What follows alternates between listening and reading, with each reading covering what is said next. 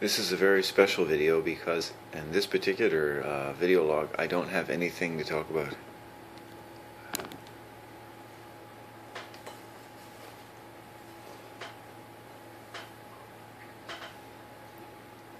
Sorry, what's that?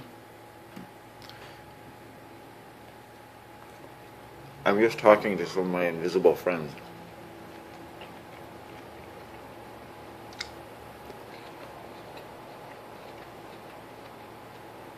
Let's see, the world is pretty much the way it was yesterday. Same world. Same shit, different channel.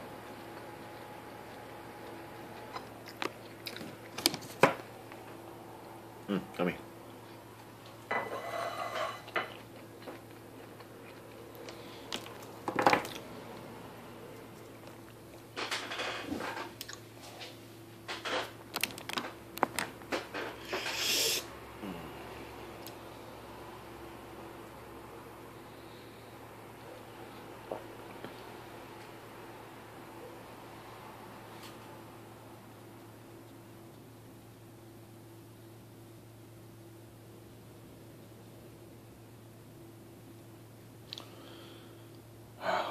Life.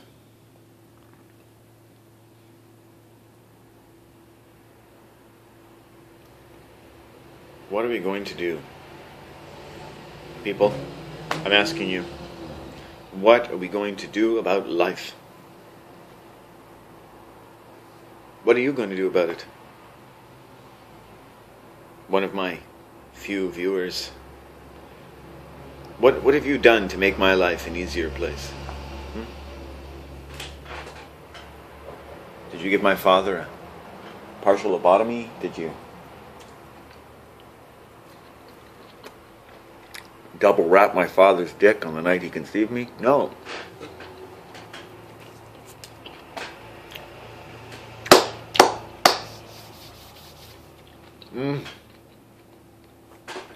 I discovered this new kombucha company. They're alright. It was a very refreshing spearmint citrus kombucha here on the west coast. This was made in Powell River, BC. What does it say? Inspiring living alchemy. I like that. And they put crystals in it. So I don't know. I think it's made me feel a bit better.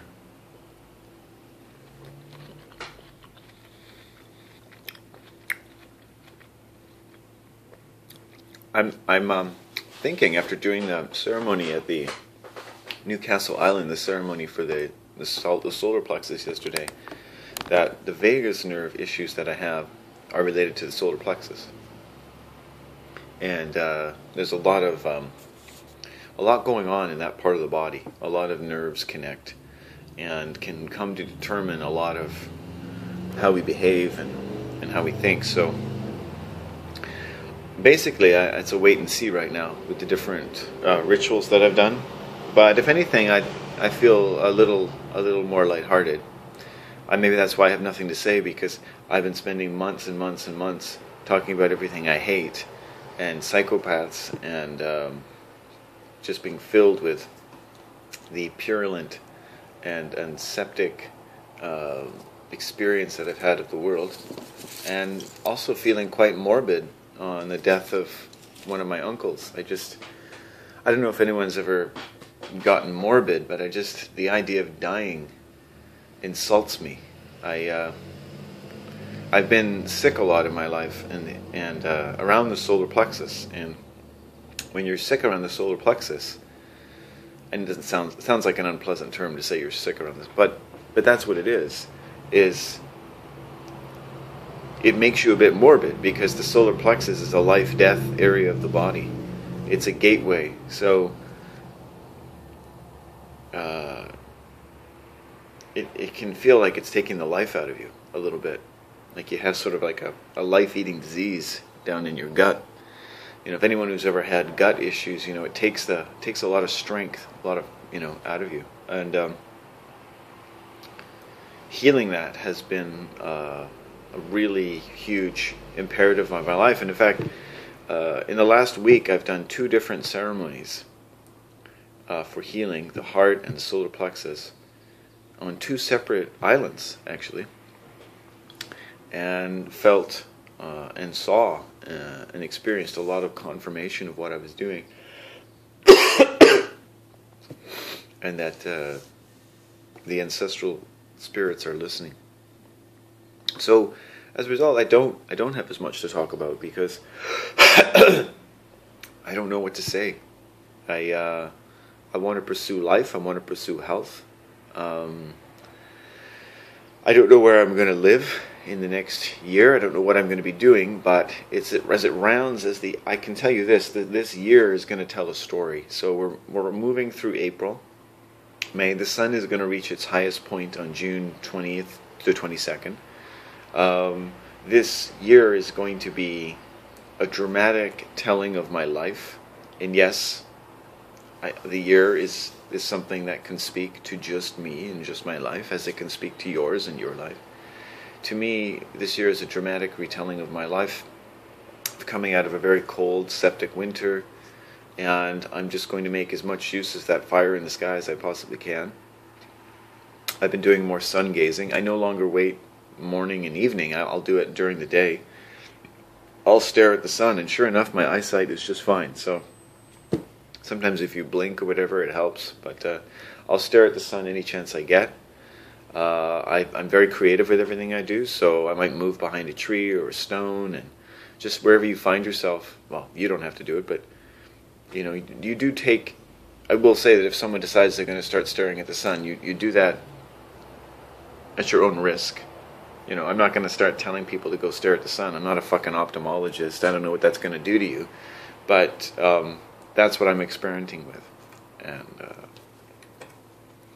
it's odd to me that we're told our whole lives not to look at the sun. I mean, it's one of the most central pieces of our lives is the sun.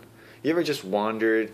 I get to wander in country, little forests and stuff, and I want to see a lot more in my life. And you ever wonder like what life would be without the sun?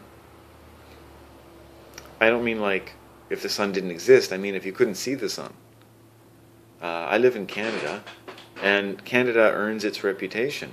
On the west coast of British Columbia, we have some of the lowest amount of sunlight hours anywhere in North America.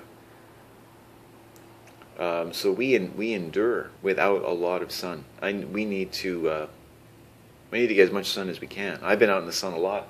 Most people I know work for a living. They're hardly ever outside. I don't know what they do. I guess maybe they have an easier time of it than I do. I don't know. So this year I'm going to have to be willing to reconsider where my life can go, because part of healing the solar plexus is starting to make plans of what to do with a healthy solar plexus. If my solar plexus became healthy, if my mind can undergo the type of growth, which is what it is, growth and restoration are the same thing. If my mind and my nervous system can undergo the kind of growth that I've been working on for many years, stepping back into the different layers of trauma that my body has endured.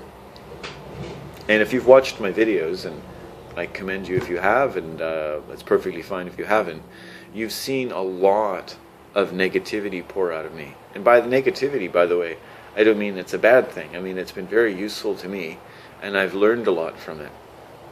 Somewhere in all of the pus of my emotional body is information and nourishment and blood that I need very much. Nothing wrong with howling at the moon. I highly recommend it. Using your voice. I always recommend that.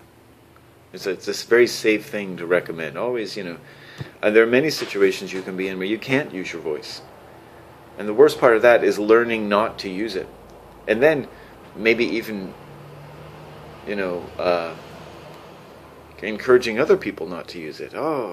I try to work in the voice as much as I can. And in my dealings with other people, I find I'm becoming much more forthcoming about many type of things about my life that I just don't feel the need to conceal as much, which is my low amount of sexual activity, for instance. It's become not uncommon for me to tell men that I've been basically abstinent or celibate. I don't know. I think one of them means What's the difference between abstinent and celibate? I think abstinent means you don't have sex with other people, and celibate means you don't use the sexual energy at all. I don't know. I'm not sure.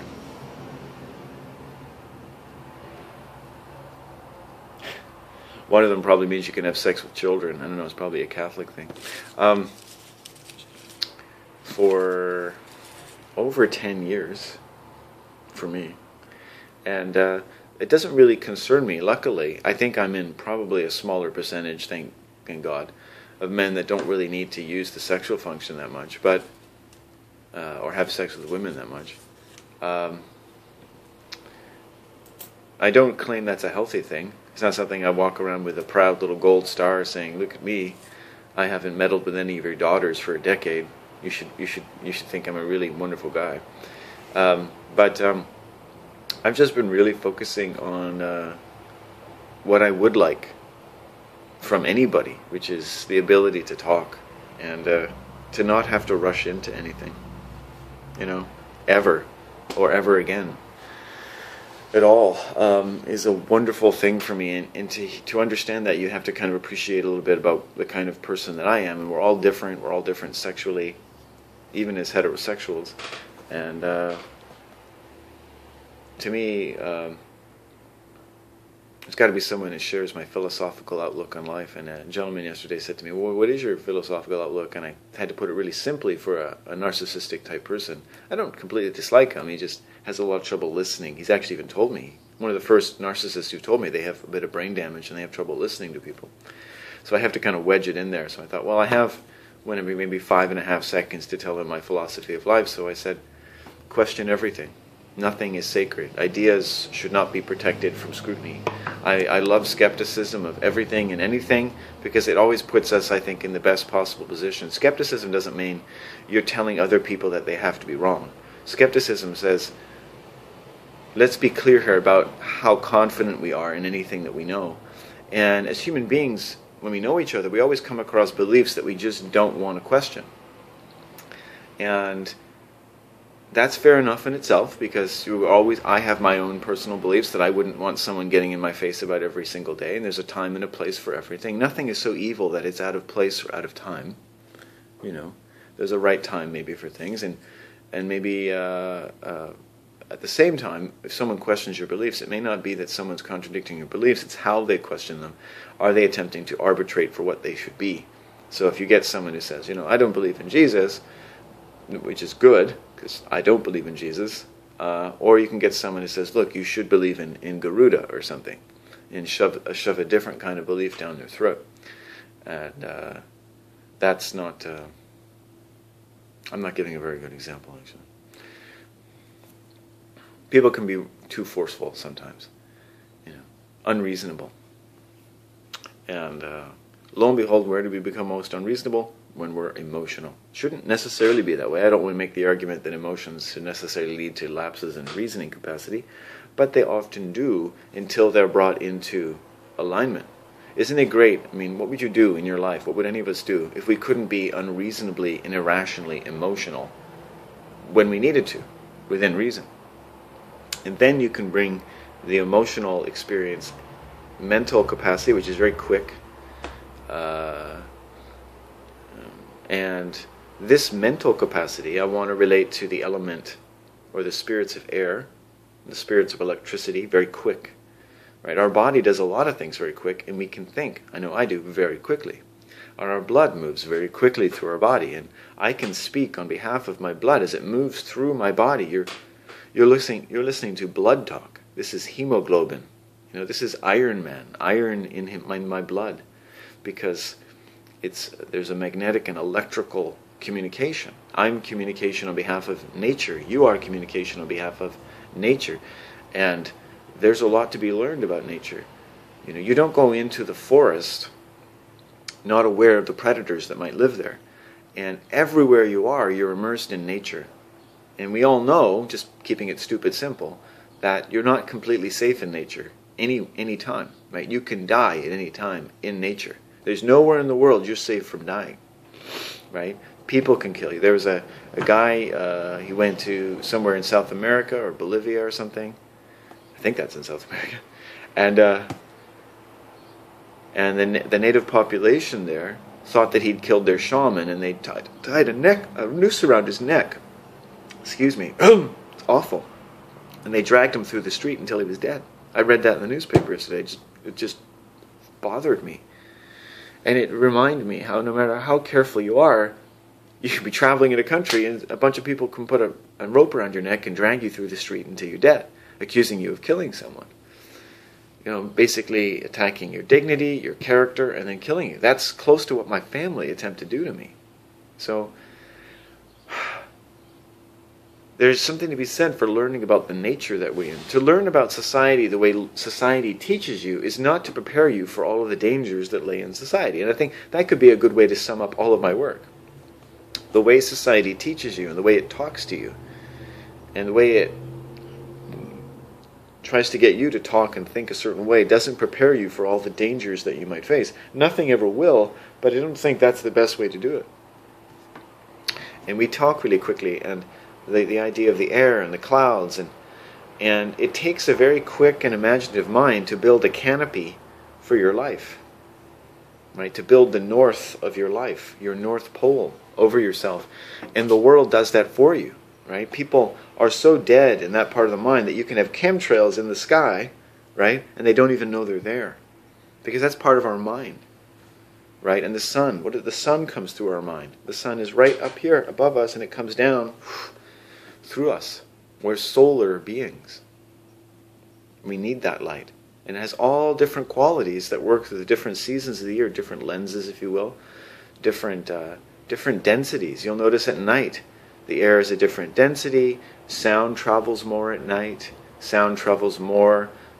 Sometimes it's dampened, I think, when there's a heavy snowfall. You see how sound and things change. That's because there's electrical medium has changed. The ether has actually changed in some sense in how it's interacting with different forms of the ether, different forms of electricity.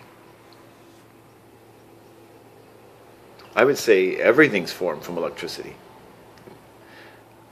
I wish we had a better name for electricity than electricity, because I don't like using the word L. Life force might be a better way to put it.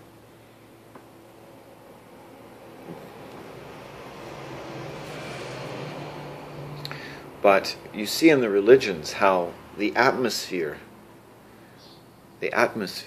of man is polluted and populated. The horizon of the mind, as we reach out, right, into the abstract faculties, and we attempt to account for what we do not know and to draw sustenance, though mother's milk, from the vast reaches of our mind and experience. This horizon has been populated with stories of torture, stories of special enlightenment, like special relativity, that set frames of reference for billions of people living their lives, who then just go, oh, okay, I don't. And the more it does that, the harder it is to think. Because if you haven't been thinking your whole life and you've got this thing on top of you, this firmament, this skull cap of society, and you start thinking, it's very stressful. It's like, why would an astronaut take off their helmet? But that's in a sense what you have to do. To take off the helmet that's been put on the cock of your head, so that you can experience the sort of seminal exchanges with the etheric fields of intelligence around you. Another way of saying, get out in nature. So there are different ephemeral type of systems and logic and sequences that are happening in my life as I perform ceremony and watch the results. And for the first time in my life, and this is where I'll finish this video, I've gotten rid of almost all religion in doing that. So it's just between me and nature. As far as my vocabulary of what's happening to my system, what's happening to my body, and what I'm doing, and waiting to see the results, and basically building a new way of looking at life. I don't know. That's it.